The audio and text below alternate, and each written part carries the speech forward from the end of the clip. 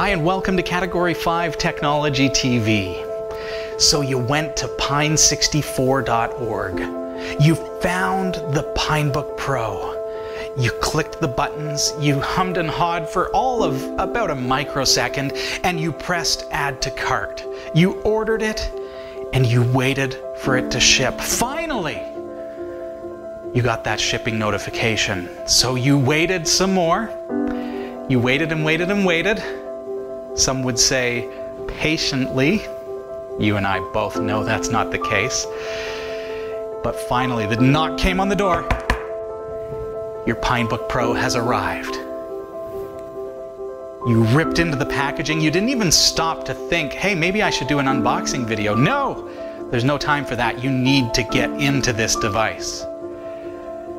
Your Pinebook Pro is beautiful. How did they do this for 200 bucks? You power it on for the first time and it doesn't work. That is the scenario for too many people right now, as there have been some problems with the latest run of Pinebook Pros. I've got some good news for you though. They're easy problems for you to resolve. I'm going to show you how. I'm going to tell you kind of what happened. I'm going to tell you two of the most common issues with this run of Pinebook Pros, and I'm going to show you how to fix it. Stick around.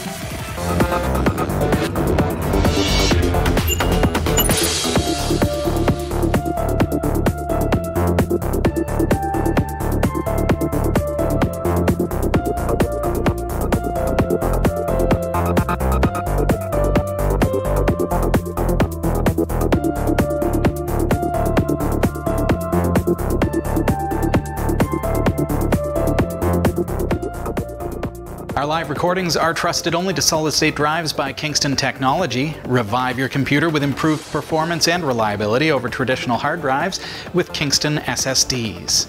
Category 5 TV streams live with Telestream Wirecast and Nimble Streamer. Tune in every week on Roku, Kodi, and other HLS video players. For local showtimes, visit category5.tv. It's so great to have you here. My name is Robbie, and I am your host once again this week. Because nobody else is allowed in our studio space due to the current situation. But hey, I'm here, and it is so great to have you joining me as well, whether you're here live or if you're watching after the fact on demand. It's great to see you.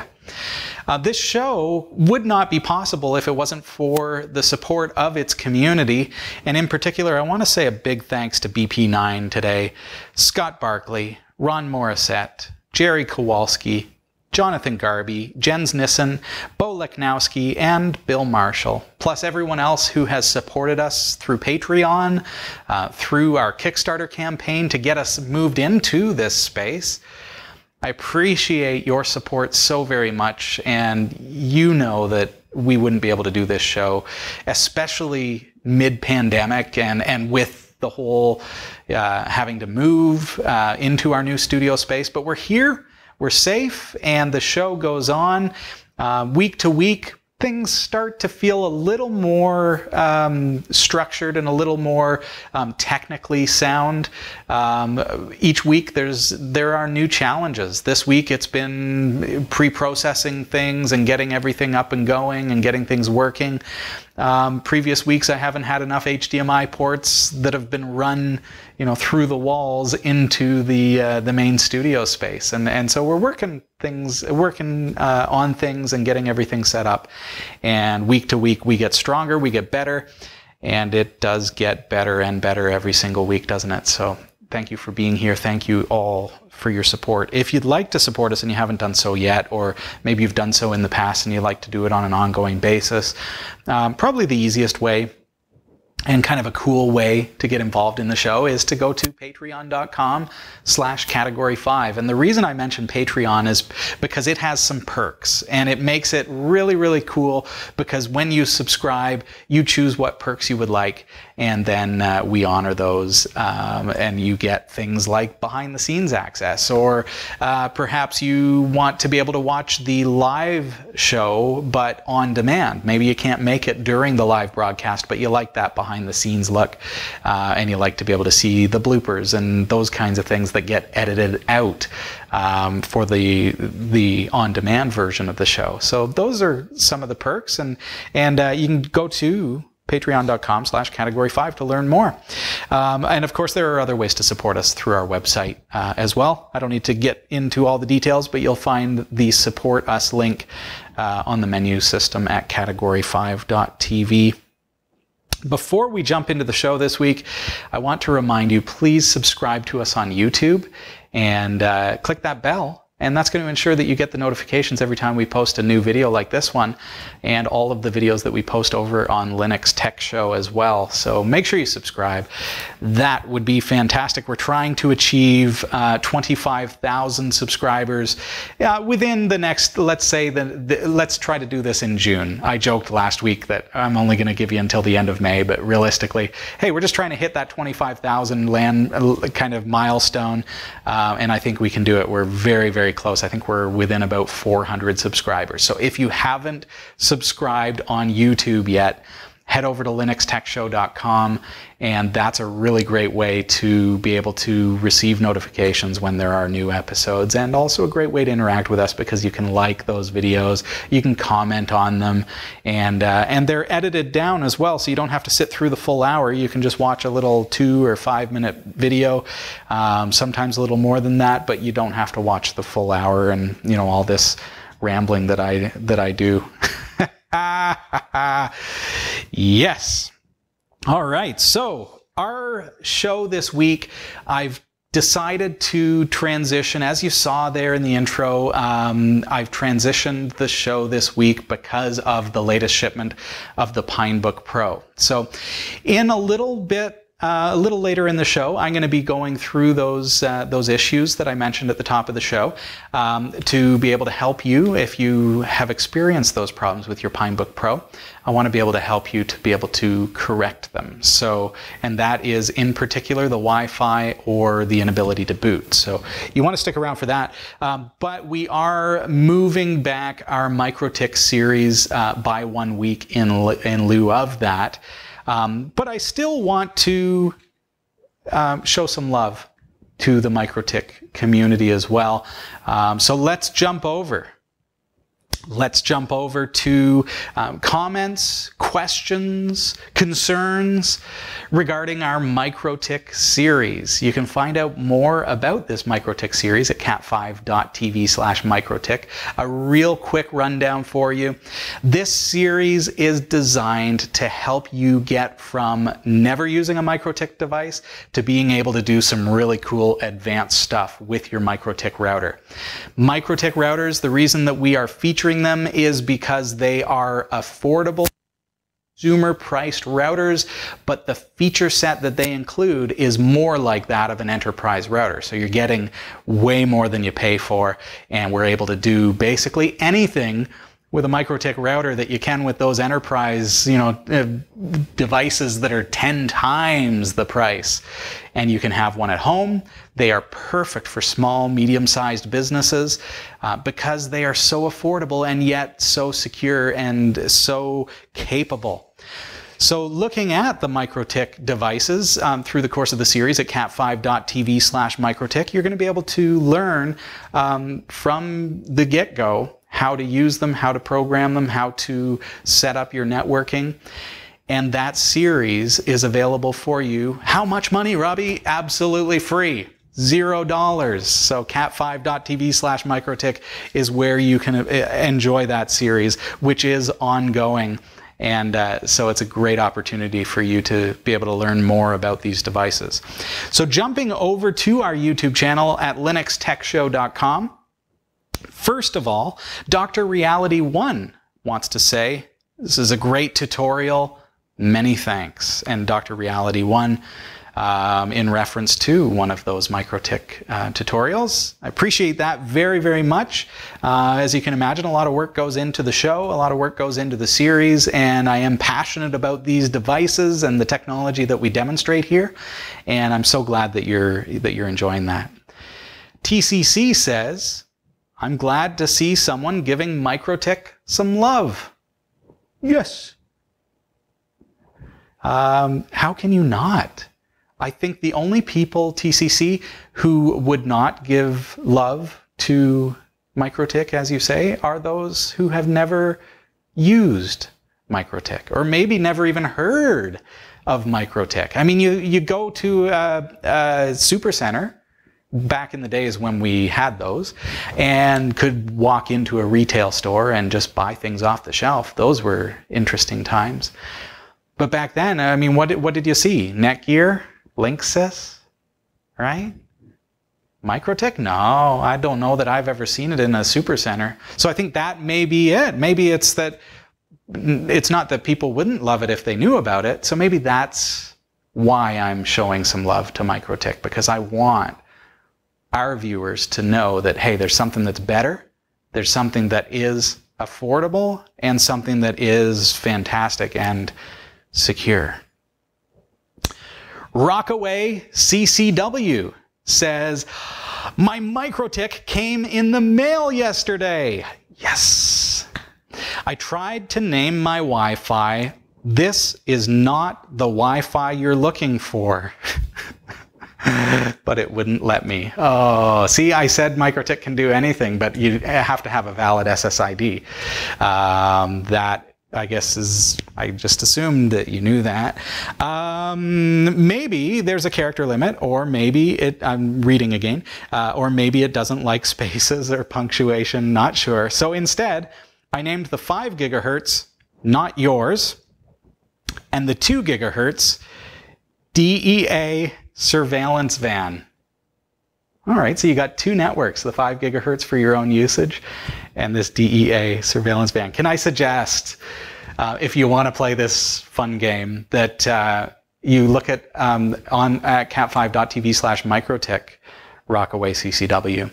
I did a tutorial on how to set up a true guest Wi-Fi, and you could use that virtual WLAN. And then that way you're not using your 2 gigahertz, because you might want to use that for something for real, right? But you could set up a virtual wireless LAN, and it could be named with a silly SSID like that if you like. So Rockaway CCW goes on. This is a long comment, folks. In fact, it was sent in 2 parts. It says, I'd like to have the 2 gigahertz Wi-Fi DEA surveillance van activate and deactivate at random times to mimic a van cruising around the area to freak out my crackhead neighbors. Oh boy. Is there a way to do that? Rockaway CCW asks. You never know the motivation of these questions, but hey, okay, so I said you can do anything with MikroTik, and truly, you can. So I'll just jump over to my Pinebook Pro here, which has WebFig up and running, and Rockaway CCW. Yes, it would be possible to do that. Okay, so first of all, I want to remind you that DEA_surveillance van, that is your SSID. That's not your interface name. So what we want to obtain is your interface name. So over here, you may remember if you've been following the series, go up to wireless and click wireless. And you see, okay, so find your 2.4 gigahertz. So there it is, 2 gigahertz. It's the one in the middle. It is WLAN 1 on my MikroTik. It may be different on yours, but find out which one it is. You need to know the name of that. So in my case, it's all lowercase WLAN 1. Now, what I want to do is go into System and Scheduler. And in the course of this series, I have mentioned that the MikroTik is programmable. So that's essentially what we're going to do. We're going to program it using the scheduler, because you mentioned that you want this to happen. You said at random times. It's not actually going to be random. In our case, we'll do it on a schedule, and it will recur. So it will turn on and then off, and on and off. So add new. And we're going to call this one, name it turn off 2.4 gigahertz. And my start date, it's setting it automatically to tomorrow's date. I want to set it to today just so that you see it happening right away. And I'm going to set it to 12 o'clock on the button with an interval. Now, you would probably, if you want it to be every minute, right? You could do something like that. If you want it to be every 10 minutes, something like that. For the case of for the sake of the demonstration, I'm going to do every 10 seconds, keeping in mind we're going to be turning it on and off, so it's actually going to be every 5 seconds. I'm going to set the intervals as such. So, but that will just make it so that we can see it right away. So the on event is where we're actually going to program it. So we're going to say interface, wireless, disable. What was the name of it? WLAN 1. Okay. As soon as I hit OK, I'm going to lose my WLAN 1. So if I head over to, because see, it's already scheduled it, and it's going to say run count, and that's going to start increasing. See that? 1. So now my wireless is off. So if I go to wireless now, you can see WLAN 1 has been disabled. So go back to your scheduler, because we need to, now the van has driven away, presumably, right? So we want to make it so that the van has returned. Let's put this into a scenario that maybe makes a little more sense, because I understand Rockaway CCW is being a little bit silly here, but I'm still happy to oblige.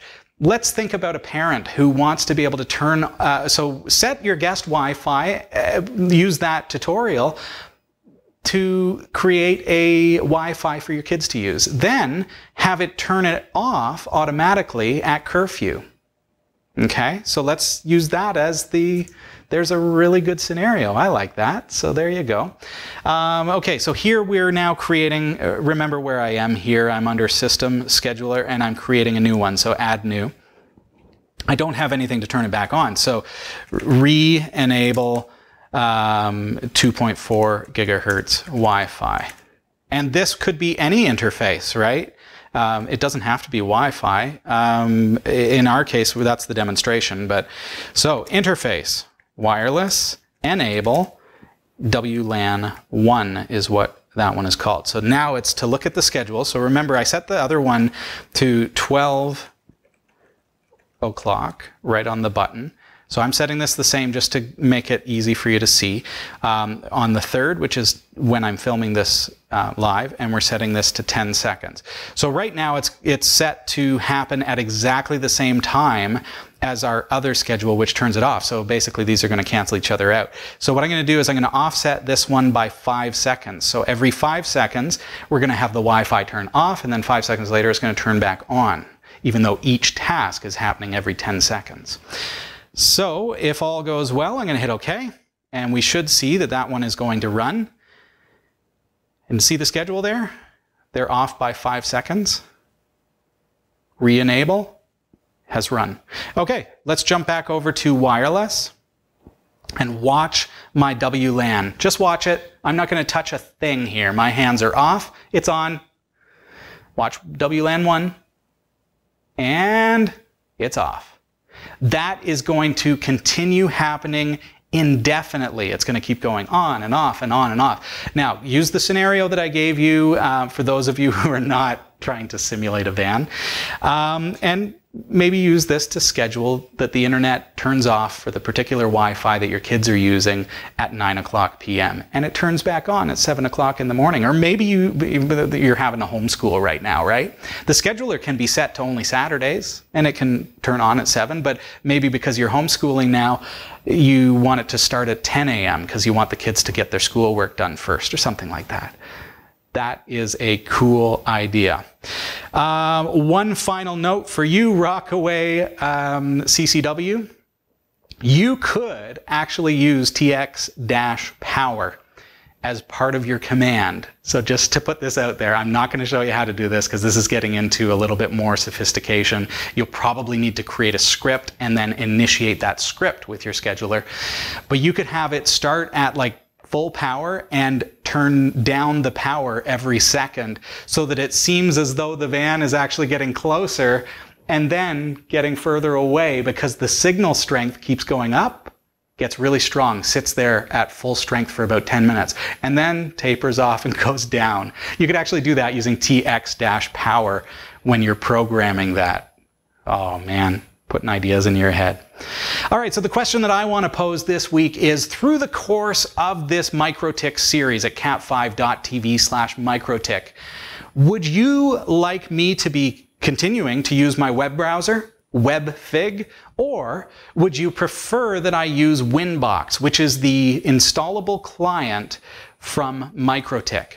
The advantage to, just really, really quick advantage to Winbox is that it has multitasking built in and it is a tabbed layout instead of scrolling down. The advantage to using the web browser is, of course, it's not at all reliant on what program I'm using. I can just be using Firefox, Chrome. I'm using Brave. Some folks argue that perhaps the client is more secure. Others argue that the browser is more secure. And sometimes it's a moot point because the browser access I have not opened up to the world. It is only accessible within my LAN, so it's not a security risk whatsoever as far as that goes. So needless to say, tell me, which one do you want? WebFig, the browser interface, or Winbox, the application that allows you to connect to your MikroTik and manage it that way? And you have to tell me in your comment below why. Don't just say Winbox. I want to know why. Why are you suggesting I use Winbox? What makes you prefer it? Why are you suggesting I use WebFig? And why do you prefer it? That's my question that I'm posing to you this week, and I'll be back again with more at cat5.tv/MikroTik. I gotta take a quick break, folks. I'll be right back.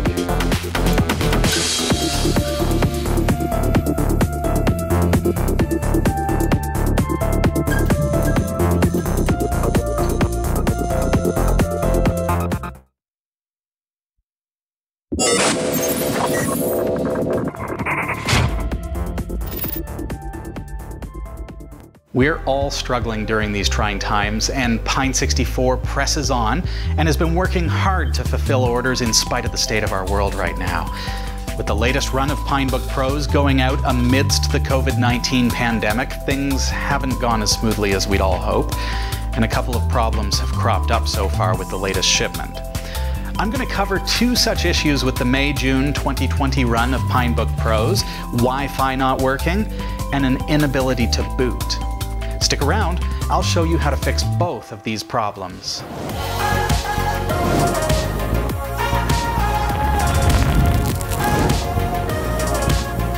The issue? Pine64 can't provide their own quality assurance or quality control during the pandemic. They don't have access to the factory, and they may not even be able to enter the factories until September. It's not ideal, and no doubt the team at Pine64 are feeling frustrated or even potentially upset that some of these issues have cropped up. But like everyone else, they're doing the absolute best they possibly can during these difficult times. So what's the best that we can do as their community?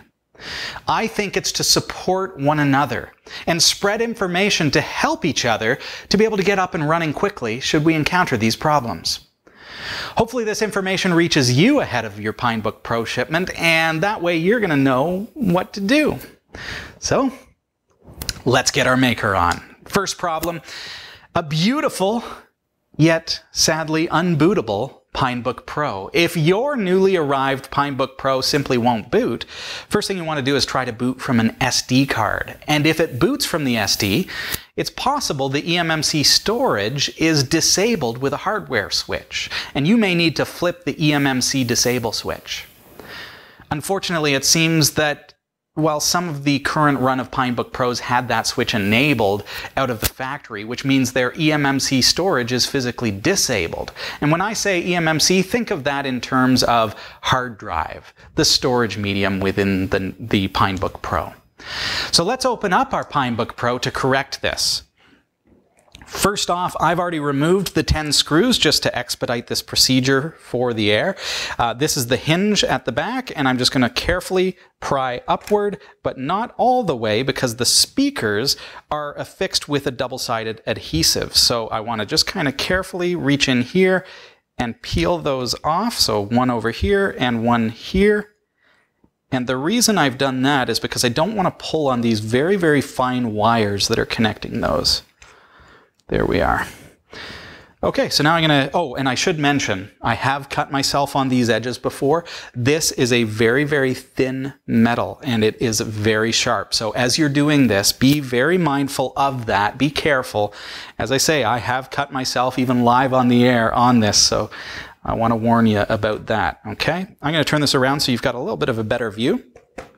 And I want to show you, this is the eMMC chip right here. You can see I've got a 64 gig storage medium here, eMMC, and that's just a chip that you can remove and replace if you want, but that's included with your Pinebook Pro. However, as we can see here, the switch is set toward the front. This is the switch that enables and disables the eMMC. So what I need to do is take that switch and very carefully flip it toward the hinge mechanism. All right, so I've just flipped that over, and now it's as simple as that. Let's put this case back on, being mindful of the sharp edges. Always put the case back on before you flip it over, otherwise you may lose some of the internal plastic components that kind of elevate things. Flip that over, and let's give it a test. So I'm going to carefully open up my Pinebook Pro, and let's see if she boots. I've got a power light now, which is promising. It's turned green. And we've got the Manjaro logo, and we're booting up. Fantastic. And there you go. We're greeted with the KDE Plasma login screen on Manjaro Linux. So I'm just going to quickly log in here.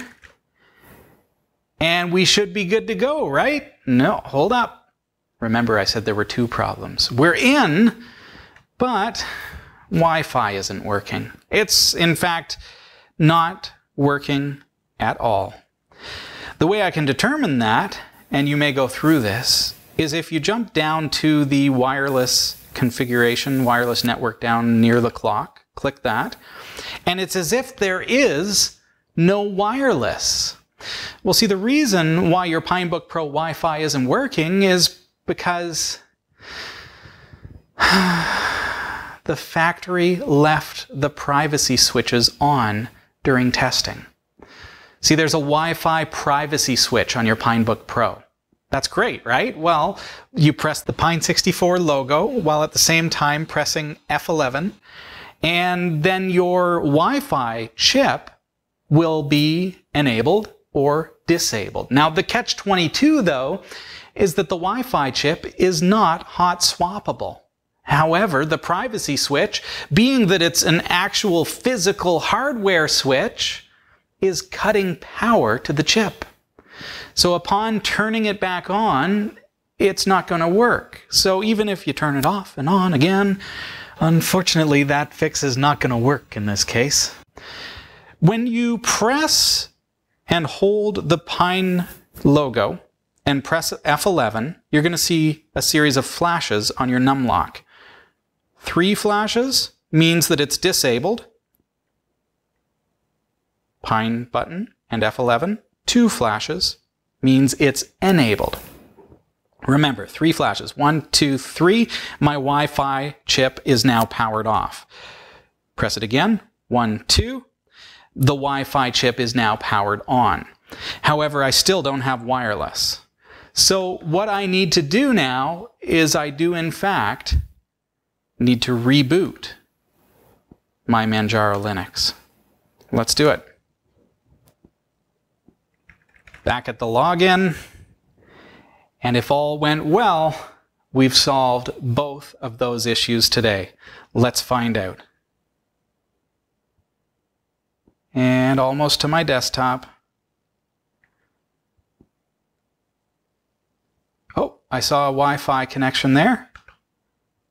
Click, and there we go. Wireless is now enabled. One last tip, when you're connecting to your wireless, if you have access to 5 gigahertz Wi-Fi, please connect to that. You're going to get a better signal, and because we have shared frequencies between Bluetooth and the wireless adapter, if you go on a 2.4 gigahertz, you're going to potentially encounter other issues with your Bluetooth devices. So use 5 gigahertz if you can for your Wi-Fi connectivity. Now, no doubt this whole procedure is going to be improved in time, and it really only came to light because of the fact that the wireless privacy switch was enabled out of the factory. I believe that they're going to fix this with software in the future, so please watch for some updates. And for more help with your Pinebook Pro, check out their comprehensive wiki page on pine64.org. And if you can't find what you're looking for, they also provide a community forum, and they are active on Twitter, Reddit, IRC, Telegram, Discord, among others, and you'll find each at pine64.org. We have to take a quick break. Stick around.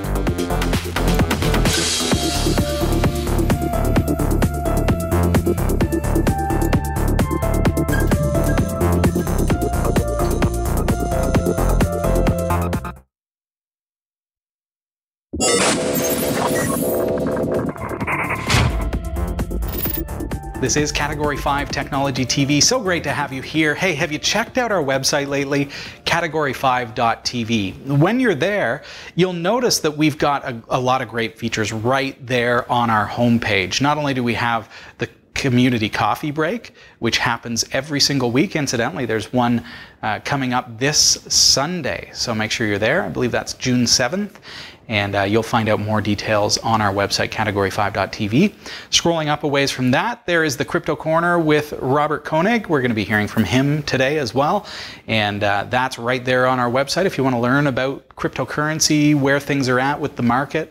And Robert, incidentally, is going to be doing some teaching series with us as well to share a little bit more of the intricate details of how cryptocurrency as well as the blockchain technology itself works, which I'm really looking forward to learning myself. And beyond that, our website brings together all the features that we do here on the show. So when you hear me talking about various technologies, we have it laid out so that you can find information about those things. So what I mean by that is when I talk about the Pinebook Pro, you can go to our website, category5.tv, click on Pinebook Pro, and you'll get a list of all the videos and all the times that I talked about that. So there may be more videos that are of interest to you that have to do with that particular topic. So I'd encourage you to check it out. It's category5.tv. At this point, we need to head over to the newsroom. Here's Bekah. Here's what's coming up in the Category5.tv newsroom. Walmart employees are speaking up about the inaccuracy of their anti-theft AI. Sony has delayed hosting a showcase event for its next games console. A brand new release from Raspberry Pi now has 8 gigabytes of RAM on a Pi 4. Microsoft themselves are warning users to think twice before installing the Windows 10 2004 update. And researchers in Australia claim they have recorded the fastest ever internet data speed. Stick around, the full details in this week's Crypto Corner are coming up. This is the Category5.tv newsroom, covering the week's top tech stories with a slight Linux bias.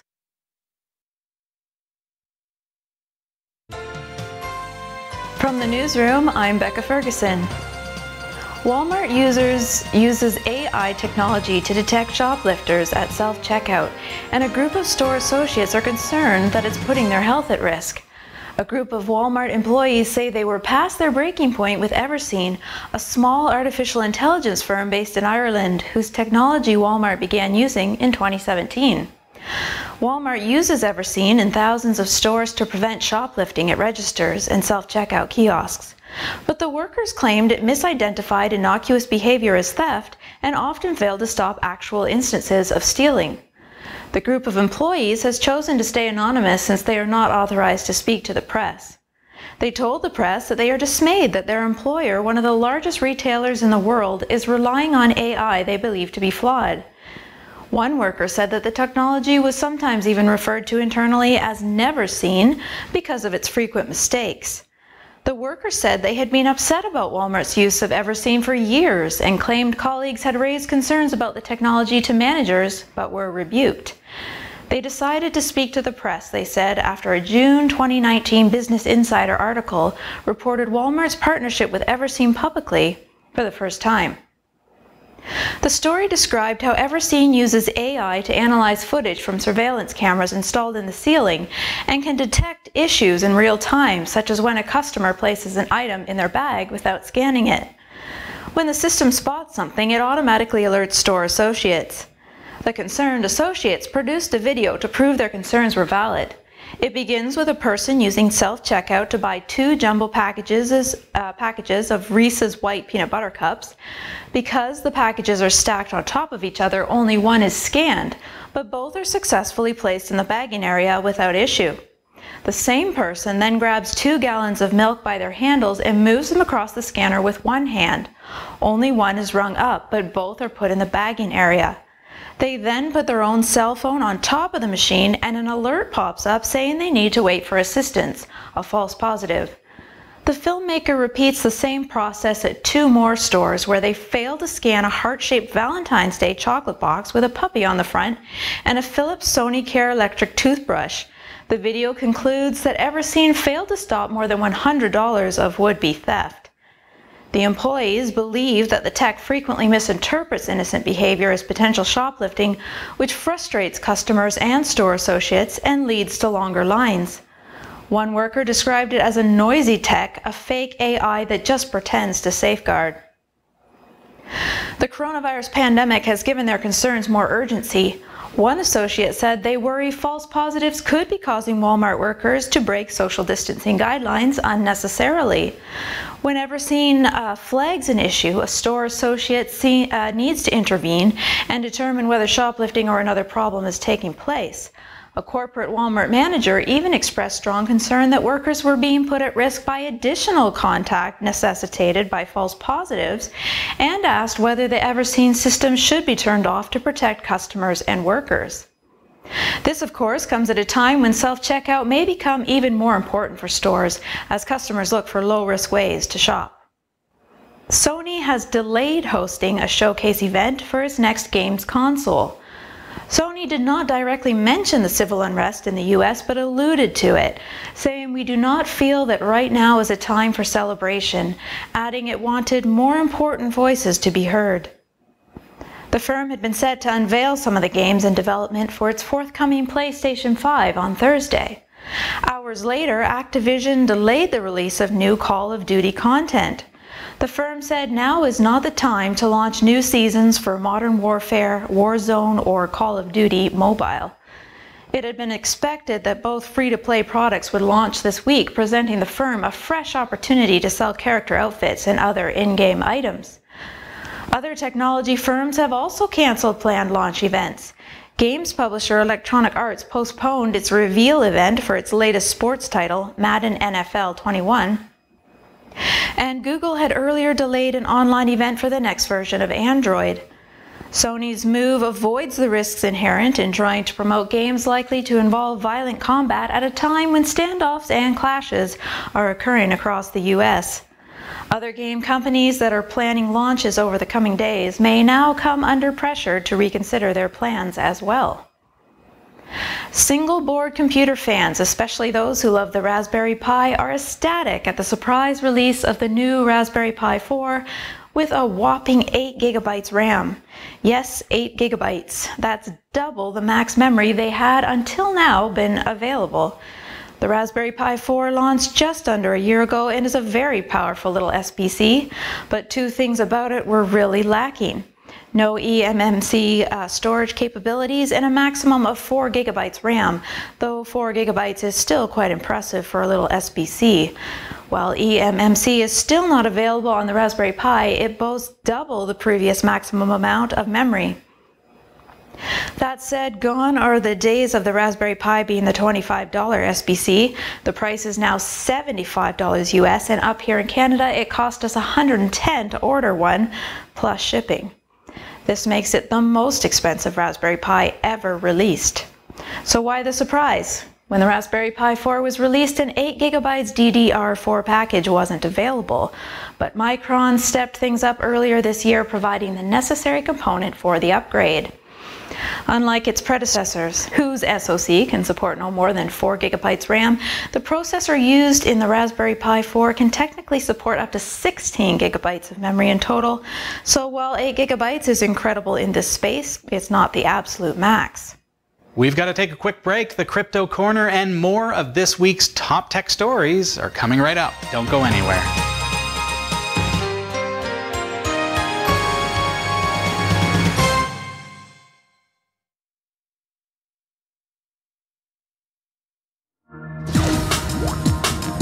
Welcome back to the Crypto Corner.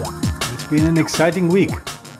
The market cap is around 270 billion US dollars. But there have been some interesting developments when we're looking at the price.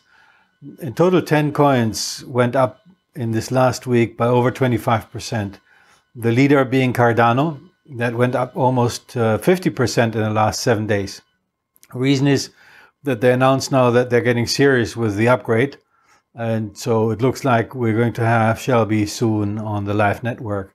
But others like Celsius, Vestchain, Zilliqa, Maker, they all went up over 25%, and only one coin went down by only 15%. So overall, it has been a very good week from the investment point of view. But also, if we look into what happened in regards to the currencies, let's take a look at Bitcoin. The last 3 weeks after the halving, the mempool is almost empty again. The transactions are confirming in a very fast way. There has been no death spiral for the miners, even though we lost nearly 50% of the hash rate, but that all bounced back nicely, and the next difficulty adjustment will be just 10% down. So Bitcoin really works like a clockwork at the moment. Ethereum 2.0 is the next subject. Has been a delay, of course. We're accustomed to that. They're now saying not July, August, they're saying now this year. But the interesting thing is with phase 0, which is the implementation of proof of stake, so the staking, and the minimum you need to have is 32 Ethereum to be become a validator of the network. And so somebody is analyzing how many wallets are there with at least 32 Ether in them. And that has been increasing over the last 12 months. So people are getting also serious and becoming a validator.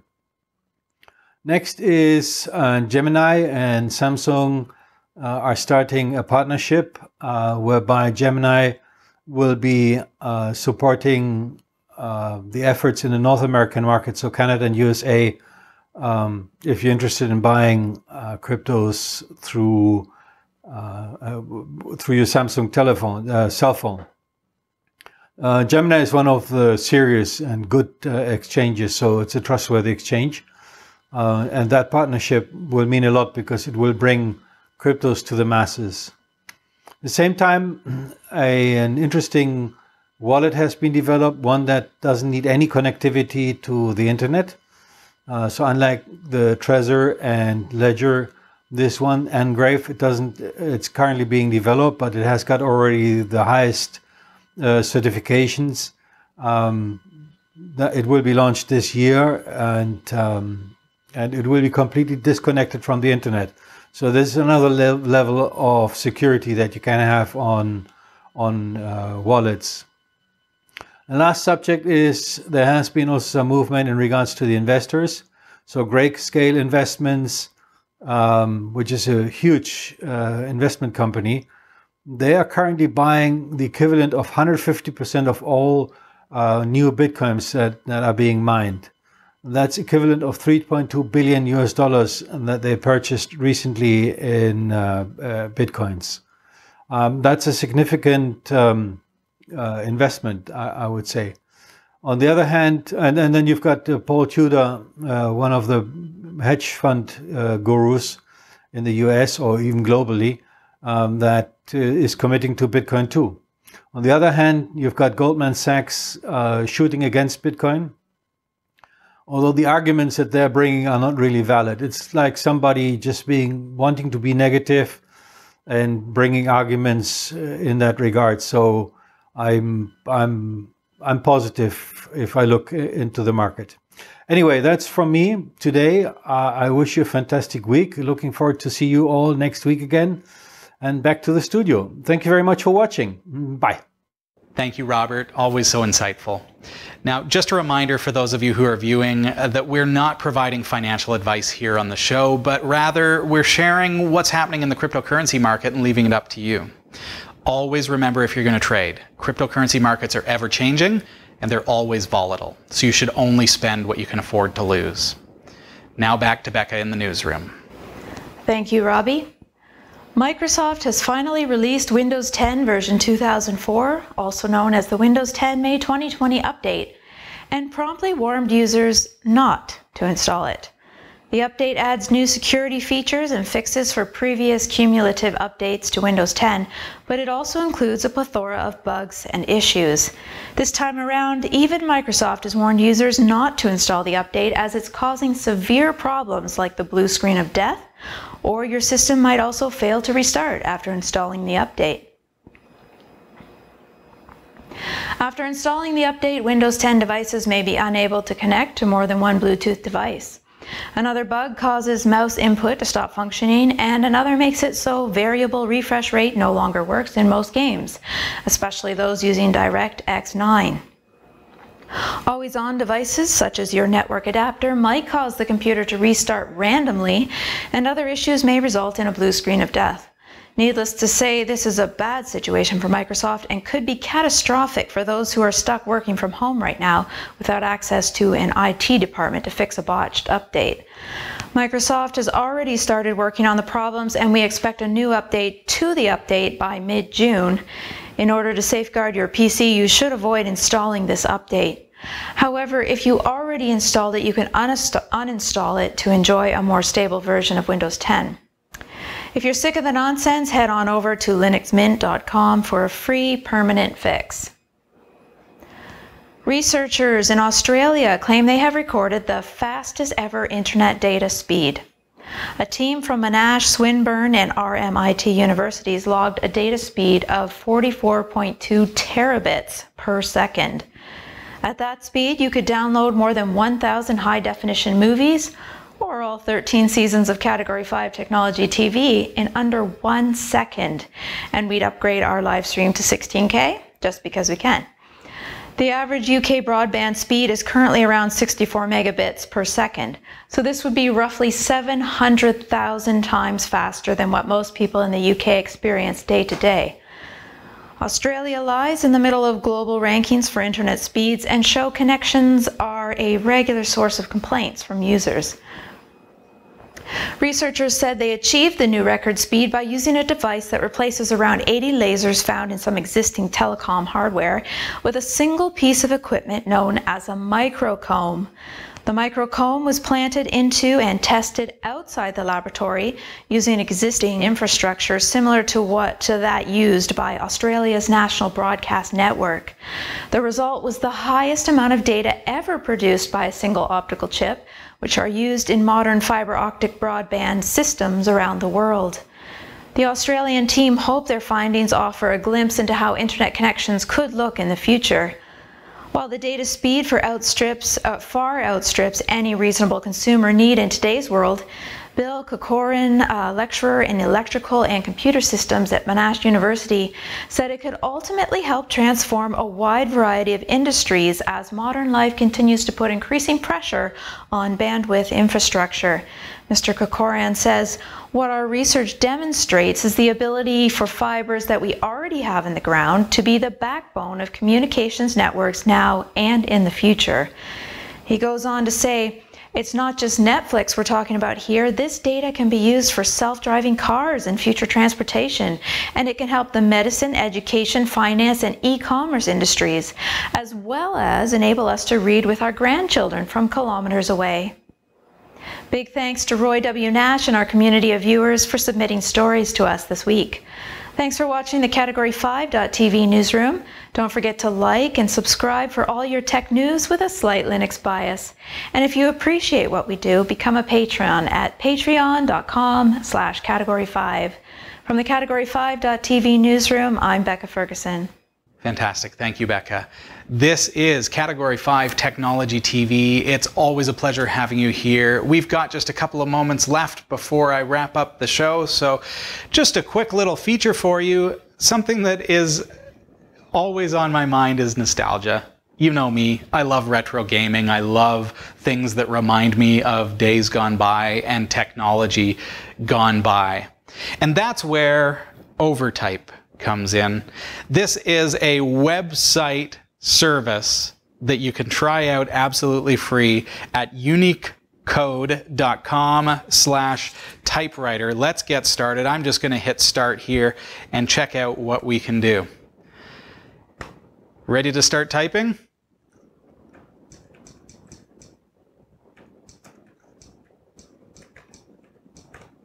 Oh, I didn't quite get there. So just like an old typewriter, because I jammed up the keys, I'm going to have to get over here and let's see if I can fix that.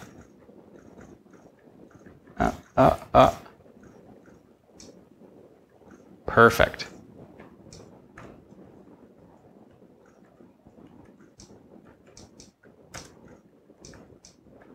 Oh. You guys remember when it was like this?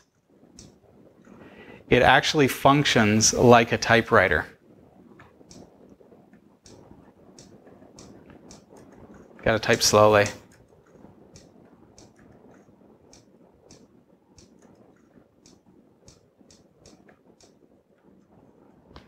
You can save your work, you can print it, whatever you want to do. It really has that genuine look to it, and you can mess with settings and it will actually change the way that it functions. I've got the link for that below for you. It's just a little bit of fun, but hey, it's also a lot of, it's a great way to be able to create very realistic looking typewriter images, because you can screenshot that now, or you can go file, print, and use your browser's ability to export to a file. And then you can create cool things for like blog headers or images for the featured image. Maybe you want to post something on Twitter and use an image to make it stand out. It gives you that really kind of nostalgic look, and it's incidentally, it scratches that itch for nostalgia for me as well. Again, link is below. Check it out. It's called Overtype, and the address is a little bit on the unique side, so I've got that link for you right down there. Don't forget, Category 5 Technology TV is on Twitter, at Category 5 TV. I personally am also on Twitter, so at Robbie Ferguson. I will follow you back, so you can increase your follow count by 1, as I incidentally increase mine as well. Don't forget also, as you can imagine, Category 5 is on YouTube. You'll find us. Category 5 Technology TV is our main show. And then we've got Linux Tech Show. You hear me talking about it, but that is an easy to digest, quick little way to consume Category 5 TV. And it makes it really great to share as well, because you can just take those individual snippets and share those with your friends, anything that, and on your social media as you find things that you really like. So check out Linux Tech Show on YouTube. Our website, of course, brings all of our features together at category5.tv. Have a wonderful week, everyone. Again, it's a pleasure having you here. Thank you for your support, not only financially, but also just in being here and tuning in. It is so greatly appreciated. I appreciate your subscribes on YouTube. I appreciate you following us on our various social media channels. All of that stuff helps, and we love having you as a part of our community. Take care, everyone. I'll see you again next week.